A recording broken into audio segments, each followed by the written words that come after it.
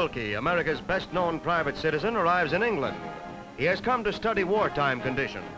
At number 10 Downing Street, Mr. Willkie starts at the top, seeing Winston Churchill, Britain's Prime Minister, the best source of information in the entire empire. A raid alarm has sounded, and Mr. Willkie, supplied with a helmet by his friends, joins everyday Londoners in bomb shelters and talks things over with them. I'd very much like to go with you, sir. Fine. But you're going to stay here till this is over, and we're going to help you put it over.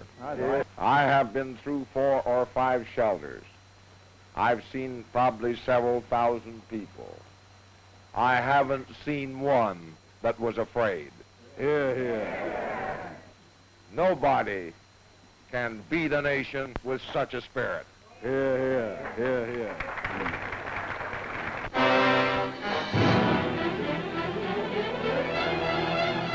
Bombers of the Royal Air Force drawn toward Tobruk in Libya to clear Italian outposts for the attacking Imperial Army of the Nile.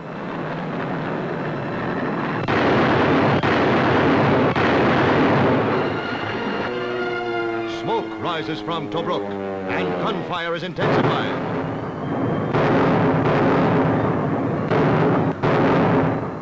Australian infantry and tanks move up, eager to end the earth-rocking 36-hour assault that follows a 2-week siege.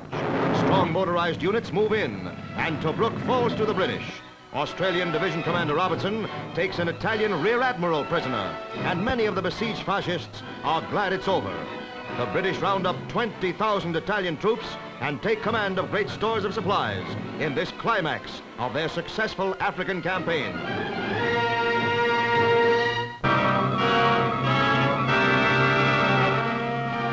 This is the city of Sliema on the island of Malta, Britain's strategic Mediterranean naval base. Its people and those of nearby Valletta aren't worried by air raid sirens until things get hot. Then they go to the shelters while the anti-aircraft goes into action.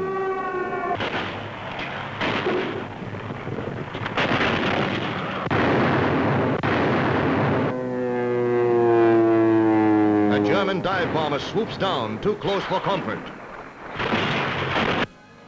Malta has taken quite a beating. In fact, this is its 234th air raid since the war began. The wreckage along Valletta High Street and the strained faces suggest similar scenes in London.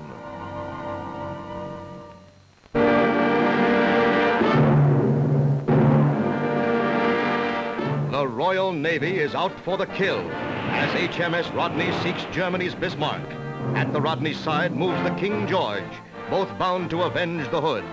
The Bismarck sighted, and great shells start moving to their guns. Miles away, the Bismarck is framed in 16-inch shell bursts.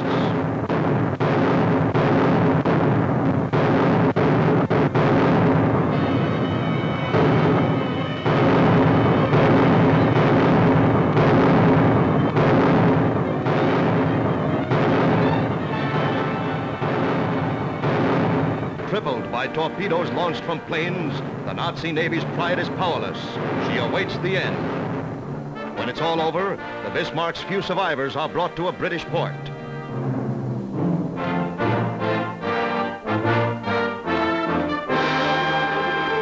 The cruiser Norfolk sighted the Bismarck before her battle with the Hood, followed the German ship like a bloodhound, and was in at the kill.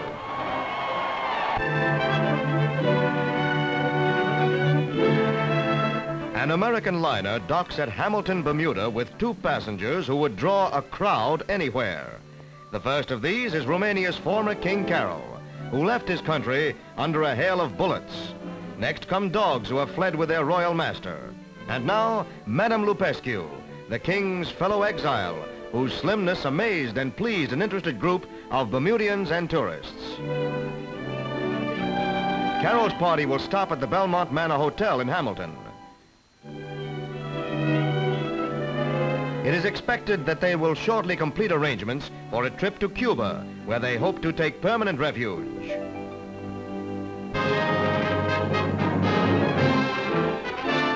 The President delivers his most momentous fireside chat before representatives of all the Americas and U.S. cabinet members. He proclaims an unlimited national emergency, a step which legally he may take only when he believes war imminent. The first and fundamental fact is that what started as a European war has developed, as the Nazis always intended it should develop, into a war for world domination. Therefore, with profound consciousness of my responsibilities to my countrymen and to my country's cause, I have tonight issued a proclamation that an unlimited national emergency exists and requires the strengthening of our defense to the extreme limit of our national power and authority.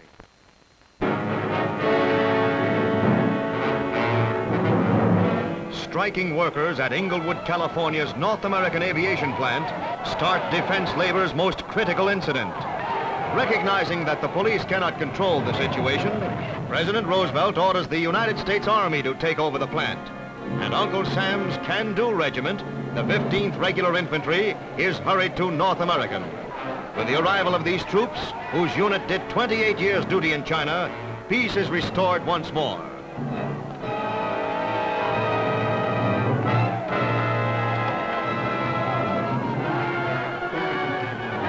Casualties are slight. A few strikers arrested, and 3 who were too slow pricked by bayonets. With the Army in charge, the plant reopens and North Americans' thousands of workers pour back. There is more than a suspicion in labor circles that this strike was inspired by local leaders anxious to follow the Communist Party line. Now everything's peaceful with work in full swing. As North American resumes manufacture of military aircraft, more than 1/5 of total U.S. plane production.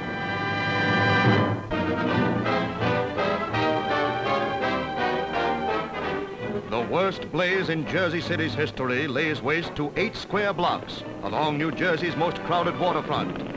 One of the greatest firefighting forces ever assembled fought the flames.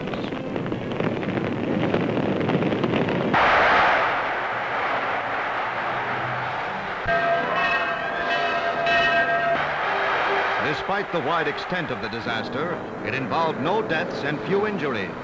Authorities do not suspect sabotage since no defense materials were involved. Losses are estimated at $25 million.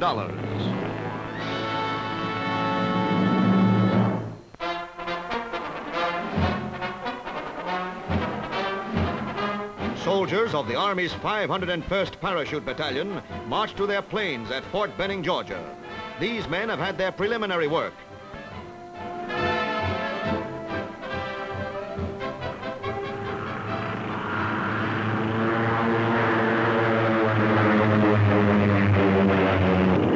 Well, this is the big moment. 1, 2, 3, jump.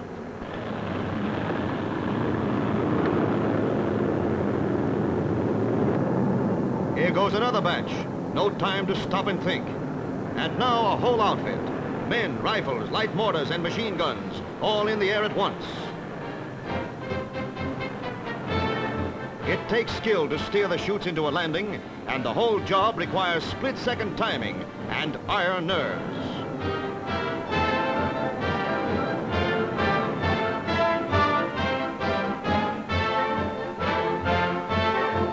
An easy landing like this is the exception, not the rule, as these fighting men of Uncle Sam's Sky Infantry go into action, charter members of the Parachute Battalion.